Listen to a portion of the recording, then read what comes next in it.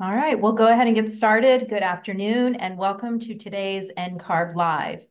Today's webinar features architects and a current licensure candidate who will provide insight into the process of gaining real-world experience at an architecture firm, navigating AXP supervisor and mentor relationships, and overcoming difficulties on their path to licensure.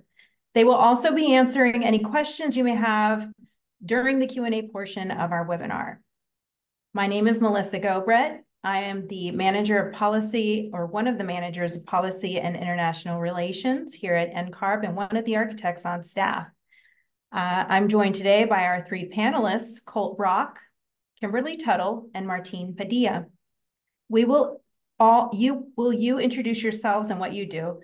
Colt, we'll start with you, followed by Kimberly and Martin.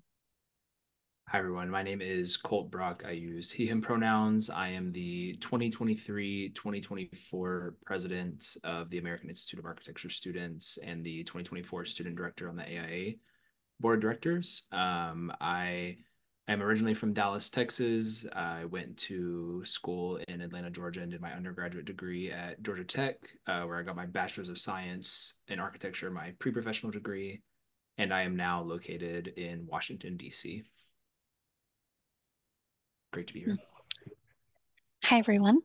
My name is Kimberly Tuttle. I am currently at Gensler. I'm the firm-wide Emerging Talent Program Manager. This conversation is relevant because my career in architecture shifted about 10 years ago when I became a licensing advisor, or back then it was an intern community, oh my gosh, IDP.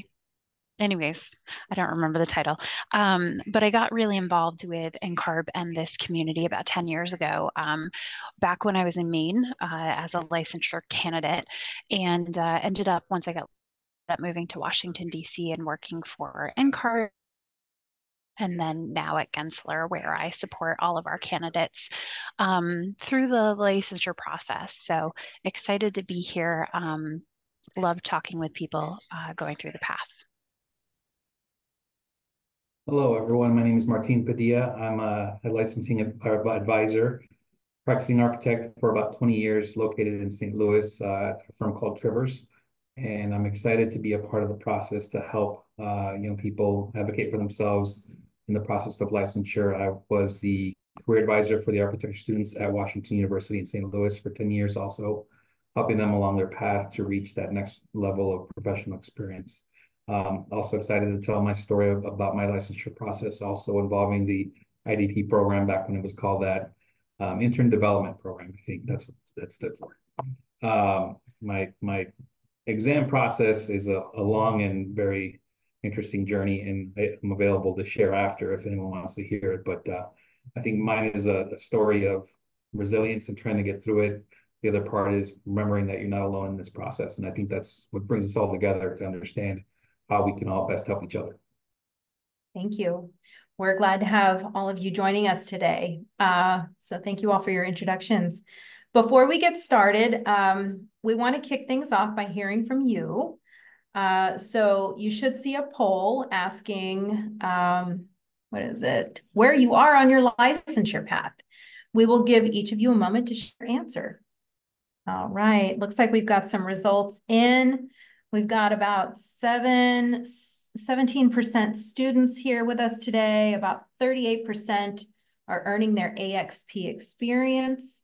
About 33% of you are in testing. And we've got maybe 21% already experienced architects. So thank you all so much for sharing. Yep, looks like we covered that. We're going to now move into the panel discussion portion of the afternoon. After that, we'll open the session to answer any questions you all may have. So please feel free to leave your questions in the Q&A tool at any time. All right, to get this conversation started, I'd like to know if any of you had a particular strategy for meeting the experience requirements. And for our licensing advisors, what strategies do you share with licensure candidates trying to navigate the AXP? Why don't we get started with Kimberly? Sure. So don't do what I did because back then we were still back then I feel so old. Back then we were just transitioning from the paper forms to the online forms. So you had to actually mail in your and Martina, you're nodding like you remember that. So at that point there wasn't a time frame of requirement. But what I would say is I see a lot of students who maybe go and intern at a firm in the summer and they don't start their NCARB record. And so for me, one of the biggest things I can promote into anyone that I talk to, regardless of whether or not they work here at Gensler for an internship or work outside at a different firm, is to never leave your summer internship without getting your AXP signed off on, because it is so hard. I am an AXP supervisor as well. I have a handful of students that I supervise every summer, and it just becomes really hard when it's okay, maybe not 6 months, 3 or 4 months later, and I get an email from the NCARB system saying, please go in and look. And then I have to go back and actually remember what it was that we did. Is that really accurate? And sometimes if I'm busy, some people are not great at managing their emails. I'm not one of them, but it can get lost. And so it is really hard to go up to someone. It is really easy to go up to someone while you're sitting next to them and say, hey, I have submitted my hours. Would you and I be able to sit down and have a quick conversation about it, ensure that this is, and actually, I'd actually have those conversations before you submit to ensure that what you are submitting is accurate and they're on board with it. But it's so much harder when you're trying to reach them via email, in November, December, when the holidays are coming up. And they're probably just as busy, may not see your emails. So stay on top of it, but also never leave your internship without getting that signed off on. So I'll hand it over and then we can come back to that. More things. All right, Colt, can you share your strategies? Yeah, so I think a big thing for me was always I always thought about it starting at the career kind of. I'm out of school now, but talking about it from a student perspective a little bit is starting at your career fairs, understanding where your hours are. If you have no hours, then you're kind of in the easiest position because all the hours you get will be ones that you need. And all of the trainings and educational sessions I've sat in with NCARB, it's not about hours in the seat. It's about competency and, understanding as you earn those hours. And so when you begin to identify places that you would like to work, it's during the interviews and during that process, having conversations about what your expected workload will be for the summer, what kind of things you'll be doing, and you can begin to calculate out the hours that you'll receive during that time. And then when you're emerging from school, maybe you've picked up and maybe even completed a category or two of your AXP requirements. It's really having those discussions and understanding that not every place is going to be able to accommodate the hours that you might want or need when you need them. And that does that count that place out? Maybe not. Maybe you'll learn a lot of other things on the job, but it's really talking to whoever the hiring manager is or your boss or whoever's interviewing you, maybe other young people in the firm, if you can get contact with them and having conversations about the expected, hours that you'll receive, projects you'll be working on, things like that, because you could be like me and be 2 years out of school.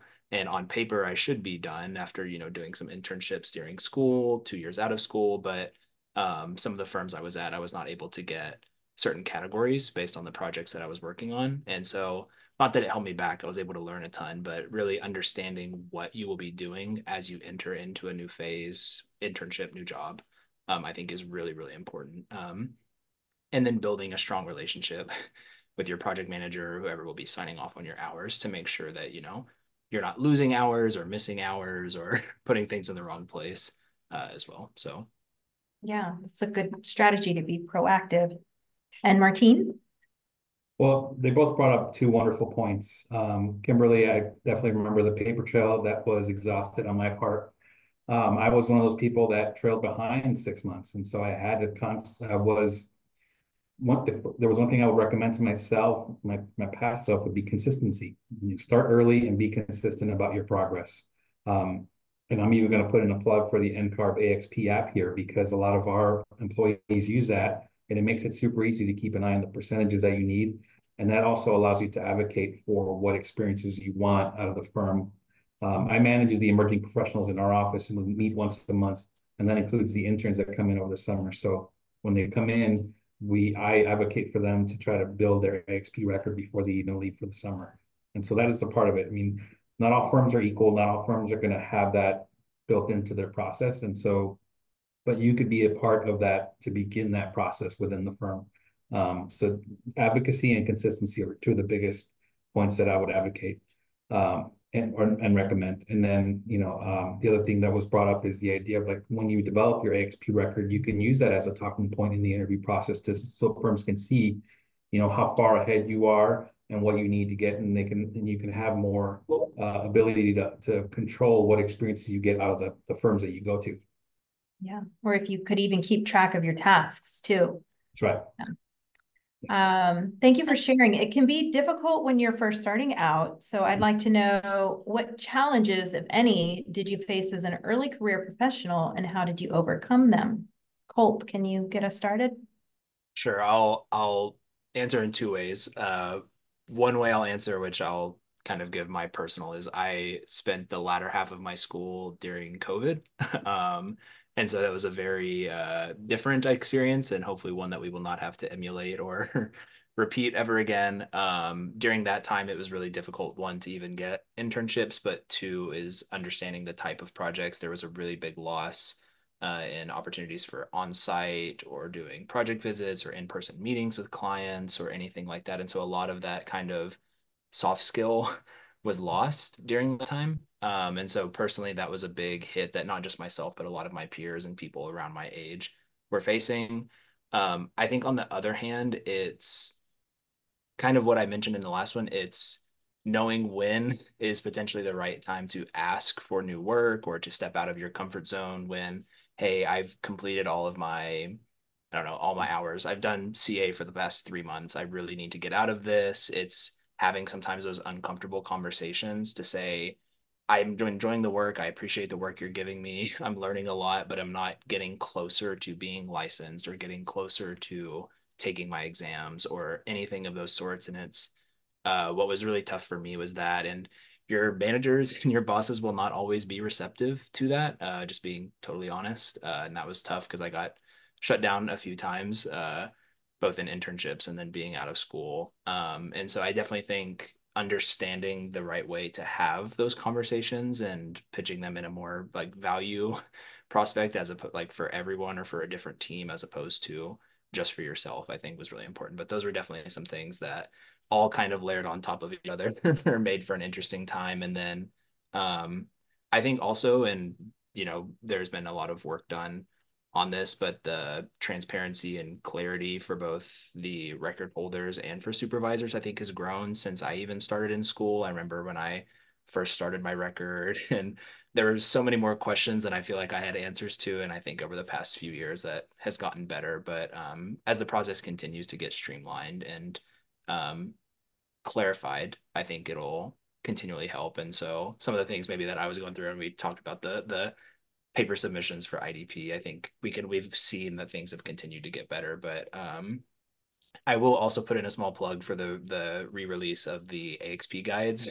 I went through them and they look fantastic, and I really think they're much more clear. So if you haven't checked those out since they were released this month again, check them out. I was not told to say that as well, I'll add, but I really Thank you for the plug.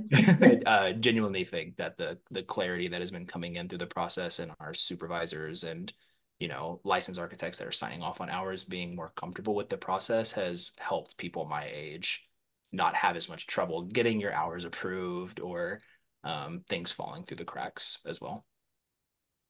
Thank you. And how about you, Martine?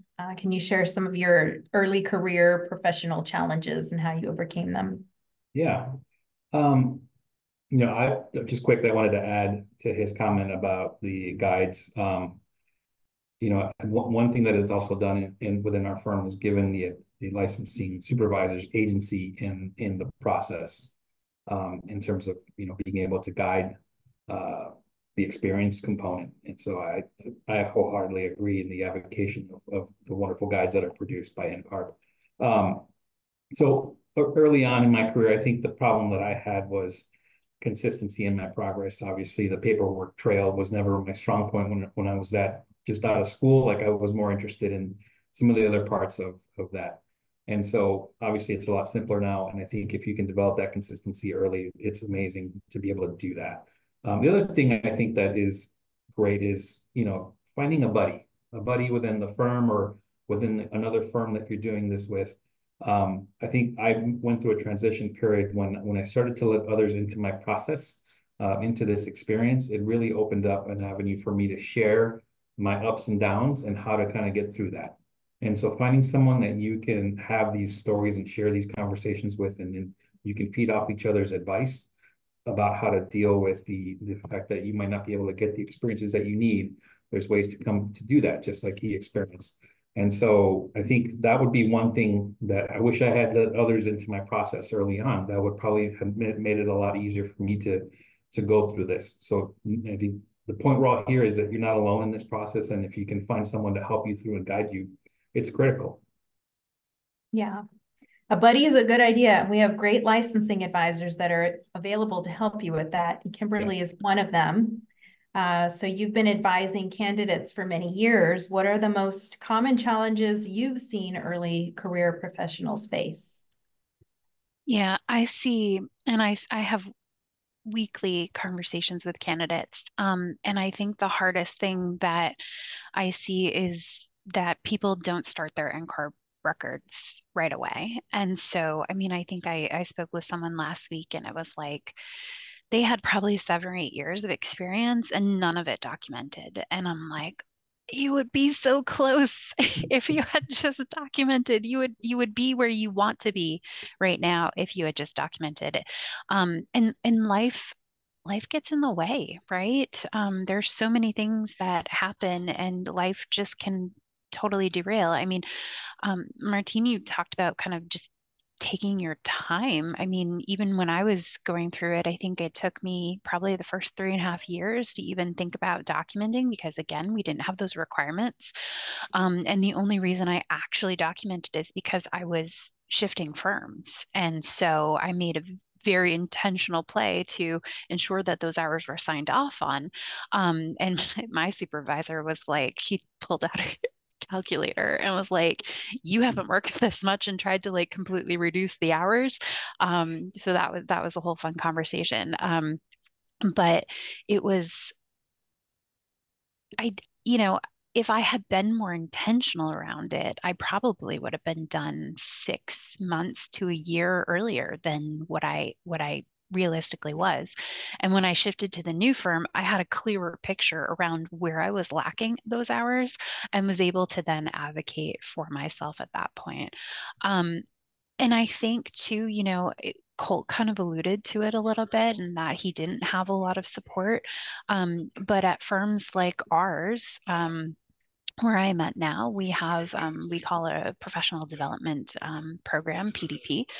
And you all probably have that in your annual reviews, essentially. And that is a really great, PDPs here at Gensler are really focused on where you want to go in the next year. What are your career goals? And so we tell candidates, like, if you need something or you want to start taking your exams, that is the perfect opportunity and avenue to talk about that so that your supervisors are aware of your goals and can help support you as you continue to dive into that. So I think, don't wait too long because life is just going to get busier and it's going to get tougher. And then you're going to try and have to figure out how to, um, if family, partners, whatever that is, it's going to get in the way. And so being able to kind of put your mind, as you come out of school, if you feel ready, start to really dig into that, because the longer it takes, the longer you wait, the longer it takes. And so I think that kind of path to initial licensure could begin to shrink a little bit if we are all more intentional around trying to tackle that as soon as we're able to. yeah, those conversations when you're like, how long have you been working? And you haven't reported any. And, you know, it's past, and it's even worse when it's past the 5 year mark, because then you're just like, oh, your heart sinks for them. Um, so yeah, those are some of the things that we tend to see. And those are, I think, kind of the most heartbreaking ones to have conversations with. Yeah, and if I can jump in really quickly as well, I'll add I'm trying to wear two hats as the unlicensed person on the panel of testing as well. I would say a big thing I hear from my peers and people that graduated with me or that I work with who are emerging professionals. Cost is a real thing, both personal hours and cost of materials and exam prep and the exams themselves. So um, reach out to other people in your area, reach out to your firm. They may offer funding for exams, but if you're not telling them you're taking them, if you're not having conversations, and to Martine's point, you know, building that community, you're not going to be able to tap into those resources. So reach out to local organizations. It could be AIA, NOMA, SARA, any number of other professional organizations that work with architects and, you know, emerging professionals, and also talk to your firm. You can call your state licensing board and see if they have any, your state or local licensing advisor. But cost is a real barrier for people. And I'm not at the point where I'm beginning to take my exams yet, but for those that are, there are resources out there. You do have to look for them sometimes more than you may want to, but I would encourage people to make sure that they are reaching out for those things and trying to identify those things in their communities and in their areas so that they can lessen that barrier, maybe. Can I jump off that really quickly though? Kind of back to what Martine said. When I was going through my exam, I had already moved firms. I had was wrapping up my, at that point, IDP. Um, and there was another woman in my office who was a little older than I was and had not gotten licensed. And so it was really interesting to join and immediately say, okay, I'm going to go get licensed now. And she was like, I'm going to go get licensed now. And then so it was this fun kind of competition. But the firm was really excited that both of us were really passionate about doing that. And so they then went ahead, even though they didn't have the resources before, went ahead and purchased those. And so you know, I hear from a lot of candidates that they don't want to share, and I don't blame you. Like if you fail, I failed 3 divisions of the exam before I became a licensed architect, and I know it hurts, and it can blindside you and set you back. But I think it can be the buddy can be really impactful and can also be helpful for the firm to understand, because for us, we're such a large global firm. We have to also understand if we're spending that kind of money, how many people are actually using it, and how many people need to use it, and how many people are on the path, and where are they at, and so we can properly invest the resources that we have towards the people who need it most. And so if you're not speaking up, we don't do it to be nosy. We do it to help ensure that we are helping you along the path. And I would like to assume best intent from all employers who are doing that. So, and you can even ask your supervisor for some confidentiality if you don't want other people to know. And we encourage them to keep that for you. But you know, try to also help get you resources if you need them. Yeah. So an important part of the architectural experience program is working with your supervisor to get your experience approved. Do any of you have tips for creating and maintaining a good relationship with your AXP supervisor or mentor? And we'll start again with Colt. Yeah, I think a big thing is transparency, and also having an understanding ahead of time. What I thankfully have not had this happen, but I've had plenty of peers go in and, you know, not have a conversation with whoever would be signing off on their hours. And then they get to the end and to Kimberly's point, their boss pulls out a calculator and says, you worked 1.5 hours less than this. I'm not approving this. You need to re-report all your hours. And which is extremely frustrating, especially if you're uploading, you know, potentially 3 to 4 months worth of hours. But I'm saying all this to say, having a conversation towards the beginning of your time and working with that person about the best process for them, because despite your best efforts, you may go in and bulk upload 3 months, 6 months, even more if you've, fallen behind, and they may not be receptive to that, and they may not like the fact that you did that, and you don't want their opinion on the way in which you're handling your hours to be the reason that you have any hiccups in this process. And so what I would say is starting early, whether it's you're just starting your internship or you're just at a new firm, understanding who will be approving your hours and talking to them about the best way to do that. Hey, project manager A, would it be best if I upload these every couple of weeks? Do you want me to do them every couple of months? You know, I'm going to be out of town, or, oh, my internship ends in September 1st. Like, should I try to get these to you sooner? Should I wait till after?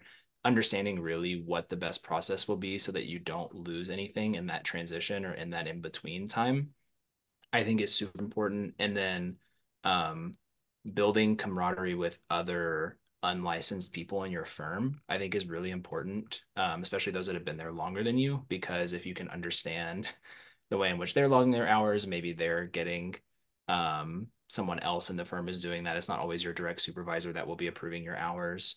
And so, yeah, I think it's really important to kind of build that community. You don't have to say this or that or the other. And then also the idea of hours in the seat versus, hours that you're learning. Some supervisors approach approving hours in different ways. And if you are not on the same page about that, they may not give you all the hours that you think you've earned. And then you may have actually learned less than what they're willing to give you in certain categories. So I do truly believe it's building that professional early relationship with whoever will be approving your hours as soon as possible. That's something that has helped me a lot and has helped a lot of my peers as well. All right. And how about you, Kimberly? Yeah, oftentimes I think you're super, so where we are, we have staffing plans, right? And so you have a pretty good indication of what you're going to be working on over the course of the coming weeks. And so I think that's a really great opportunity, even just sit down with your supervisor ahead of time and talk about what you hope to learn, kind of going back to hours versus competency, and what you're hoping to learn over the next, maybe 2 weeks. A lot of firms will do like a 2 week, payroll every 2 weeks, or, every twice a month or something. But I think that's probably a really great opportunity to sit down and kind of plan ahead so that you can actually try and get what you need out of it.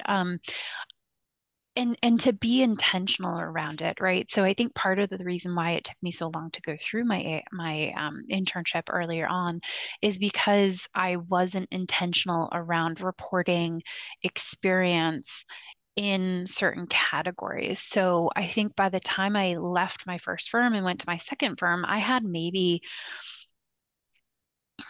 under 100 hours left, maybe like 45 hours left, but like probably 20 of it was in code research. And at that time, like, you're not going to get that much code research on a small residential project, right? You might spend like 2 or 3 hours on a project doing some code research. And so that took me probably 6 or so months to get that experience. Whereas I had been doing it all along, but I hadn't reported it or looked at being intentional with it. So, if you are able to kind of look forward and think, okay, how can I be, and this, I hope this doesn't sound wrong, but like, how can I be strategic about what opportunities I'm being given and looking at how they truly align, so that you're getting the most out of, your experience with them. And then having that conversation and then following up and saying, here's what I learned. Here are the hours that I'm associating with that. Does that make sense to you? And if you do it, every 2 weeks would probably be ideal. I would start there, because we all forget. And I remember when I was practicing, trying to do my timesheet, from 2 weeks, 2 weeks ago, it can be really hard to remember what you did back then. And so if you're doing it as you go, being intentional at the forefront and then coming back and circling back with your supervisor, I think that's a really great opportunity. So yeah, Martine, Yeah, what are your Martine. thoughts?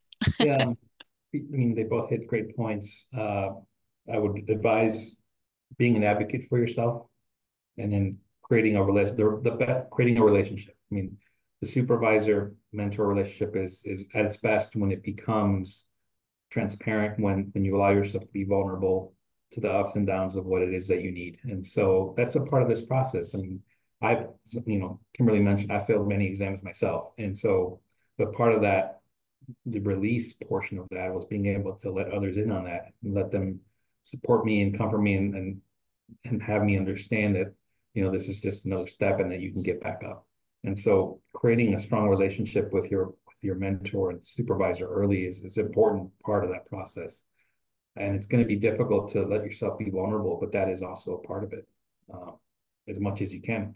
The advocacy part, I mean, I think that to me resonates with our firm is only 40 people, but we have a monthly program that is all the emerging professionals meet together once a month to see where everybody is. And it's not about, hearing the ups or just celebrating the ups, but also understanding where people need support, whether it's ours or whether it's the exams.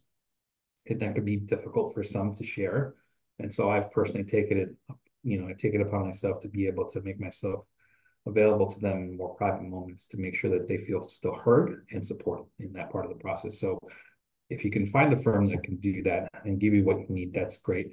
Yeah, I mean, and everybody within all the emerging professionals within the firm advocated for themselves to get Amber Book for our firm. They made a strong case. All of them kind of gathered together and created almost this beautiful document that kind of showed, what they're going to gain from it. We previously had, a meager sort of support offering of what's needed for studying, but they all made their case and they all advocated together to try to get better materials, and they succeeded in that. So that's part of it. If you can build that community early, you guys can be the starter for what's needed for all the support systems you need in place. So Definitely. Yeah. Well, thank you all for those great tips, especially the proactive communication and setting that stride with your supervisor. So thank you for sharing with our attendees.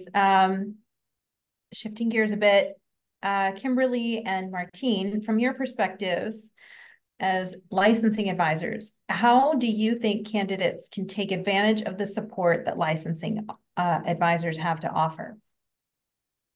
So we'll start again with, this time we'll switch up and we'll go with Martine first.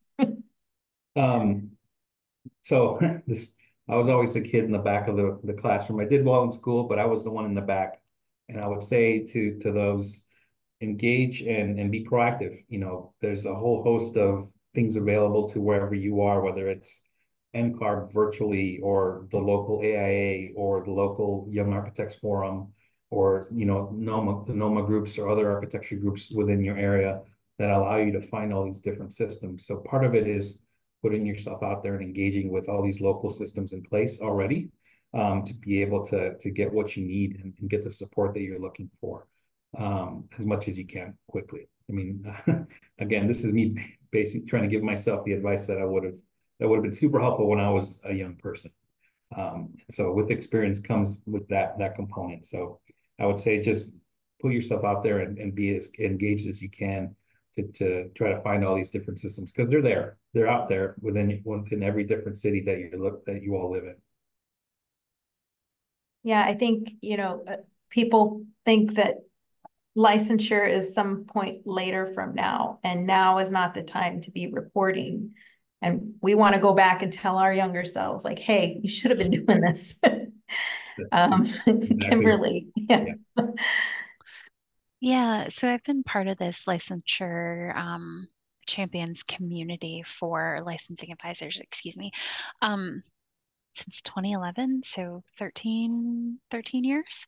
And what I will say is it is an amazing group of people who are really excited and passionate about helping you succeed. And so I'm currently in DC. I'm the appointed advisor by AIA. I'm also the appointed advisor at the university I teach at, and then I'm also an advisor in my firm. And so there are so many different ways. I take more of a passive approach because I do get a lot of outreach, and so spend a lot of time answering questions from students, but particularly within the firm, we have a community called Licensure Champions, and each of them kind of support each of our regions and offices. And so they do a lot of the heavy lifting within the firm, but where I lean in is really because we're a global firm, we have a lot of international candidates and candidates who are looking to get licensed in the United States. And so those can be a little more tricky. And sometimes, I just want to hop on a call and like hear your story, because everyone's circumstances are going to produce a different answer. And so I like to dive in one-on-one with each of those candidates to have those conversations, because there's not one size fits all. And if you try and do it in too big of a group scenario, you're giving them kind of blanket answers that aren't really going to help them. So I would say, don't be afraid to reach out. We love talking with you. We love engaging with you. And we really are invested in your success.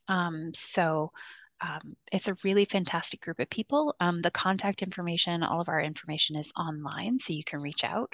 But it's also better to reach out to the people who have greater exposure. So your state, people who are in your state or at your university, because every state is different, every jurisdiction is different. And so those people are more inclined to have a greater awareness of how to navigate your state's direct licensure requirements, right? I can have a conversation with someone in California, but I still have to do a little more research, whereas someone in California would probably be able right off the bat to kind of talk about that. So it's a really great group of people.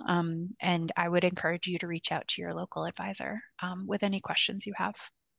Yeah, I was going to add, I believe, I don't remember what percentage on the call were students, but I would say also, starting when you're in school, you don't have to wait until you're out of school to start talking to licensing advisors. Most, if not all NAB accredited programs have faculty licensing advisors, and a lot of them have student licensing advisors as well. So I would encourage you to look online or ask in your school who that person is. We used to always have ours come every semester and give presentations to students on the process. And so, as much as we loved NCARB staff and having them come in, it was fantastic to be able to have one of our peers, student peers, and then one of our professors come in and be able to talk with students about that and create a formalized space to have those discussions.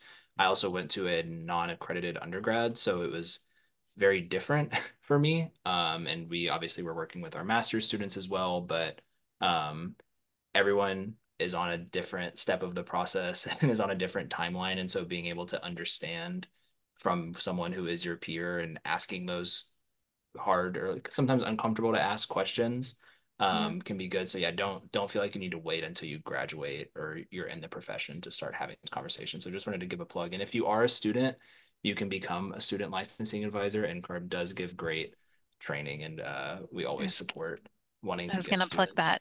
Yep. If this is program. Interesting to you, by all means, sign up to be a student advisor. And you can do that at advisors.org. You can email us, or excuse me, advisors@ncarb.org. You can email us there. So let's move into the Q&A portion of the webinar. Remember that you can ask any experience questions via the Q&A tool at the bottom of your screen. So our first question is, do you have any tips for finding a supportive firm? And let's start with Kimberly. It's funny. I host a lot of interviews as well, and students are very active in asking, so what do you do to support licensure? And so that is a fantastic question to ask. And any firm worth its salt probably has a canned response. I mean, a response that accurately talks about what they do. And everyone pretty much knows what it is that we offer. So I would say that's a pretty easy question to pitch to a firm, and how they respond, I think will help kind of give you insight as to how supportive that they will be. And Colt, do you have any tips? Yeah, I kind of mentioned it earlier, and again, starting those conversations even in your interview or at your career fair for students, but it's finding other people in your career stage, whether you're 23 and fresh out of school looking to get licensed, or you're 55 going to another firm and still unlicensed. It's identifying people who are on the similar path to you that you can have a conversation with, because the canned answer, as Kimberly said, may all sometimes sound nice, but any firm that really cares about you and your path will get you in touch with those people. Even if that person may not say what you want to hear, they will get you in touch with those people. And so it's not just talking to your people that are hiring, because they're the ones that are very polished and prepped, but having some more candid conversations with people in that firm, I think is really important. And then also just go out and talk. Go to an AIA meeting, go to any, go to any membership organization meeting. Conversations happen. You will see people there. Don't gossip. I'm not encouraging that, but ask. Or, if someone you went to school with works there, like go and have those conversations, because it's understanding what is behind the interview, or behind the things like that. Too many times we've had students really get blinded, or emerging professionals get blinded by the shine of the firm, and then they get there and it's not always the experience that they want. Doesn't mean it's bad, but it's not the experience that they were expecting. So really try to push those conversations before you make decisions, and understand what is or is not right for you. Martine? Yeah, so a lot of times too, if an interviewee is asking all these very interesting questions about support, what support they need, it often reflects really well on the interviewee, because they see you as someone who is proactive with their career path. And so I highly encourage everyone. I mean, you're interviewing them just as much as they're interviewing you in that process. So go in there with questions about licensure and what study systems they have, what support groups they have. What are you going to do to ensure that I get the AXP hours that I need? I don't think it's wrong of you to ask those questions every time you go to a firm. That's part of the advocacy process, and you should be able to ask those questions as you go through the process. You're getting to know them just as much as they're getting to know you. And you can always see like our baseline on belonging reports, and see what questions are people are being asked in terms of firm supported benefits. And you can always ask those questions of the firms when you're interviewing as well.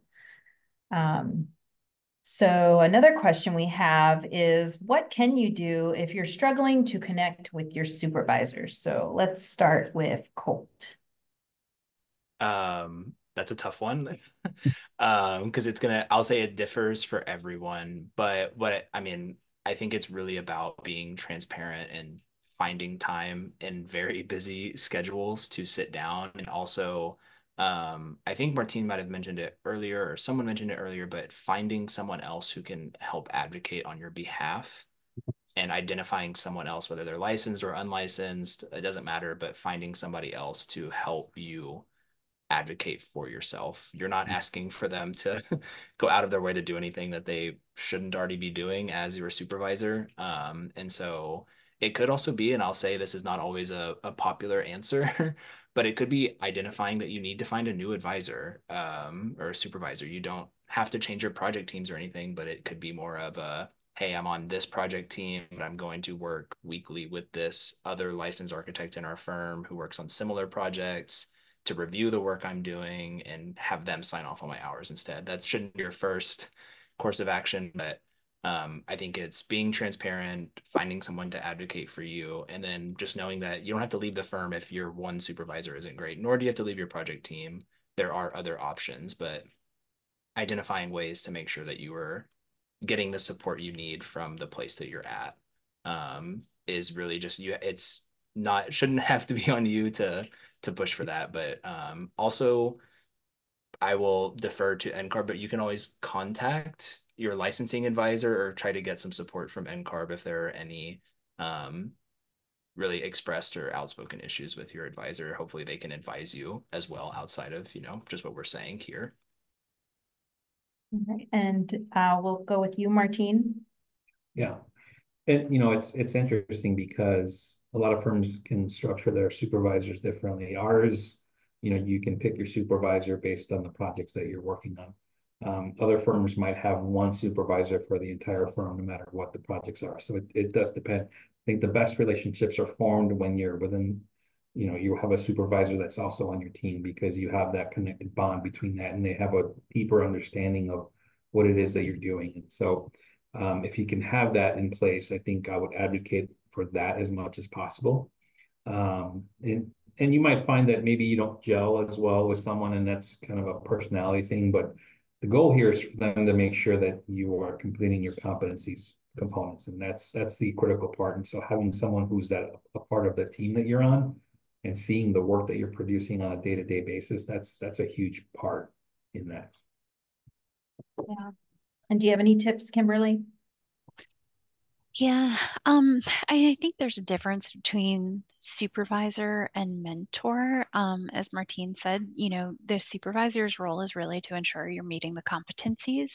And sometimes you might not get along super well with them, but as long as they are not prohibiting your ability to continue advancing in your experience, sometimes we have to work with people we don't necessarily love. And that is the role of the mentor, is that finding someone who can be your advocate, who can help guide, answer your questions, be a sounding board. Sometimes they're in your firm, sometimes they're not. But then kind of going back, if you are struggling to connect, sometimes you just need to have a conversation with your supervisor. You have to be open. You have to have a little humility in that conversation. Sometimes, and I think you also need to assume best intent, right? Because it can get hectic, it can get crazy, and we don't always realize, as supervisors, we don't always realize that we might be not giving you everything that you need. And that can be purely extremely unintentional. And until something is said, you might not, I may not even notice I'm doing it until you say something. And so that could be, it could be that. I've had candidates talk to me about, maybe they made a mistake, and maybe the supervisor is having a little trouble trying to navigate how to properly guide you and have that tough conversation, because they could be learning how to be a supervisor and as well. And so, going up to them or finding some time, quiet time where they can sit and everyone can have a conversation about, how am I doing? Am I doing well? Am I meeting expectations? Where, I'm sensing a little bit of a disconnect, like what can I do to make this easier? So I think there are a couple different ways that you can approach it based on how you're feeling about it at the moment. But I would always assume best intent, because sometimes you're not going to get an answer immediately. Things, clients, right? Deadlines, all of that can impact someone's ability to really kind of, even life gets in the way, and we all can show up to work with, trying to be our best selves, and work is, life is lifing in the background. And so I think it's just assuming best intent, and trying to figure out, okay, if this is a me problem, what can I do? And if it's a you problem, how can I advocate for myself to tell you what I need so that I'm getting what I need out of it? And then, if that isn't working, then you go the other routes that kind of Colts and Martine had recommended. But I think you got to start with the conversation with your direct supervisor. Kind of that's the best place to start. Can I add to that? All right. First of all, I'm going to steal "Life is Lifing." I love that. That's amazing. I Uh, stole it too. yes. And I think the other component to this, because this becomes a kind of a relationship, is going to this person. Don't always just go to this person when you need something or when you need hours signed off. I think there's a process to it, like going out just for coffee to talk about your expectations beyond just the hours component. So creating that relationship where it isn't just about, I need something or what do you need, but let's just get together just to talk about life or how's everything going between the two of you, things like that. So it isn't just about here's my hours, you know. I think that's a huge part. And so, Kimberly, that's a great point. So we've got 3 more questions and we're starting to get close to time. So maybe what we'll do is have each of you answer one of them. Do you have any tips for recent grads who are transitioning to full-time work for the first time? So Colt, maybe that's a good one for you. Sure. Yeah. I think starting with when you're finding your firm, if you are on the path and it's something you're working towards actively, don't sit back right after you graduate and take too much time off. Enjoy yourself a little bit. Obviously, transition out of school is great, but utilize that time when the things you learned in school are fresh as you're beginning to, pick up all of your AXP hours, take advantage of, the free time that you have outside of studio now, and begin thinking about what that journey is going to look like for you. I think that's super important. I have become victim, a lot of my peers have become victim of sitting back for too long and then life getting crazy. And so, yeah, I would encourage people to really lean into utilizing that time when you still know how to study and you know how to do all of these things, to really lean into taking those if that's something they're on. And then if not, I think if you're like me and you have a background in a non-accredited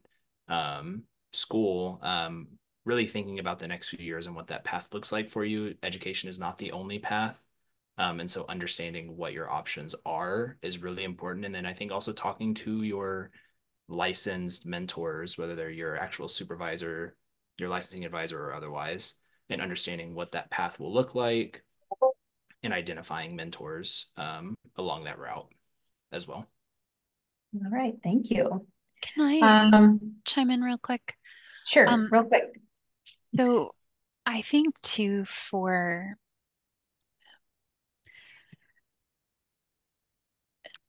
sorry, I totally lost it. Yeah. Maybe it'll come back for your 2 takeaways. It'll come back. I'll say it again. I'll say it again. Maybe this is a good one for you, Kimberly. Do you have any tips for networking in our profession? Be open. Go. Yeah, your network is going to be your biggest asset and biggest resource to you.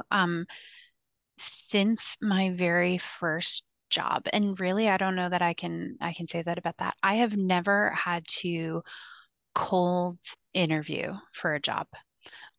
There has always been someone who has tapped me or said, "Hey, have you considered?" or "Hey, you might be good at this." And that has led to all of my career decisions that I have made, pretty much since my first internship. And so leveraging your network, nurturing your network, going to events and just talking with people. I was very, very shy. I hated public speaking, which I went and worked for NCARB doing presentations 3 days, three times a day. But I was very shy. And so for those of you who feel like you're more introverted, put yourself out there, and you can do that. Have a couple questions in your back pocket, right? So, Martine, what do you do, right? Those are super easy. We love to talk about ourselves, right? You ask us easy questions, we're gonna talk about ourselves. And so go to networking events and just kind of casually try and get yourself off the wall. Don't be a wallflower. Have a couple of questions in your back pocket to start a conversation. And we also, I think the other thing is, and two, this is one thing I tell students all the time. When you are trying to build your network and when you are trying to get a job, we know your end goal is to get a job. We absolutely know that. I also hate telling people no. I hate it. I don't like disappointing people. I don't like telling people no. And so I absolutely really dislike when people come to me and right off the bat say, "Hey, can I get a job?" Because oftentimes that answer is not yes, right? And so for me, and this is starting to backfire a little bit, but for me, I tell people, come and say, I'd love to talk with you more about your experience, or I'd love to get your feedback. Let me take you for coffee, or do you know of anybody who would like to talk to me about this? And I say this often enough that now I'm getting a little bombarded about, with requests to talk to different people. But it's what I'm trying to get at is that it's what is the easy yes? Right? How do you begin to get your foot in the door with a firm with an easy yes, as opposed to, I want a job. I know you want a job, but I don't have a job to give you right now. And I don't want to tell you no, right? So if you come at me and are like, I want a job, and I'm like, I don't have a job, it's so much easier for me to say, oh, sure, you want to talk to someone who's an interior designer? Yeah, absolutely. I know someone you can talk to. Here you go. And I could probably answer that in 30 seconds. Whereas if I have to say, no, I don't have a job, will I respond to you? Most likely. Will it take me a little while? Absolutely. And so try and be intentional around how you foster those relationships, because we know at the end of the day you want a job, but it can be about the person behind it. Having conversations, Martine, where do you live? What do you do outside of work? Like those are the things that are going to build relationships for you. Learning about their families or their hobbies, and will make them want to continue to talk to you. Whereas if you just keep going up to people and like, I want a job, and it's very clear that is the only thing on your mind, it it it can detract. Sorry, that was a very long-winded way of saying be Yeah. intentional around how you engage. Um, it is a very small profession. Do not burn bridges, because we will remember you for that in not a good way. Very Thank you, small. Kimberly. So we're at time. So really quickly, can we share our key takeaways? And let's start with you, Martine.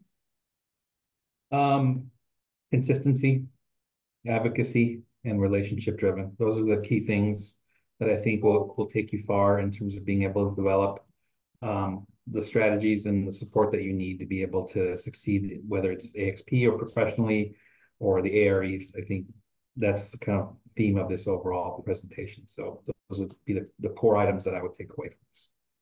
Thank you. And Colt. I think the biggest thing for me is that everyone's path looks completely different. And that you can see between our three and obviously most of your license as well. I know you didn't get into your path, but our 4 experiences of getting from starting school to licensed, if you even did go to school, all look very different, and knowing that doesn't mean it's wrong. And leaning into your network, leaning into your community, finding a mentor, using the resources on hand. Know that just because it's not easy doesn't mean it's not possible. So definitely lean into the people around you if it's something that you really want to move forward with. Thank you. And Kimberly, your key takeaway. I would say own your journey and be intentional about it. +1 to everything Martina and Colt have said. All right. Well, thank you all for sharing, and a big thank you to all of our viewers for joining us today. We hope our program experts were able to answer all of your experience questions and help you feel more confident in your career path. If you couldn't see the entire webinar, you'll be able to watch a recording later on our YouTube channel. And lastly, stay in the loop on updates to NCARB's programs and the latest resources by following us on social media and at NCARB on all channels. Thanks, and have a great afternoon.